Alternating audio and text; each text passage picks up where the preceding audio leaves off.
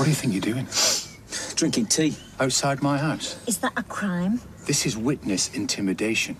We're not intimidating you, mate. You approached us. Oh, you're the one being intimidating. Look, Tim, I know this must be hard for you. To find out not only that your wife's a criminal, but that she's been having an affair.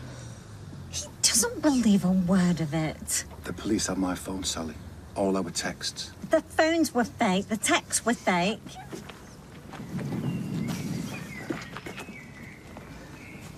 I'm genuinely sorry, mate, but it's the truth. Ask the police, they'll show you. Details of all the times and places we met. First time we kissed. First time we made love. Tim, it's lies, all lies. It'll all come out in court, I'm afraid. But you should know she never said she didn't love you. It's just that you didn't satisfy her in the bedroom.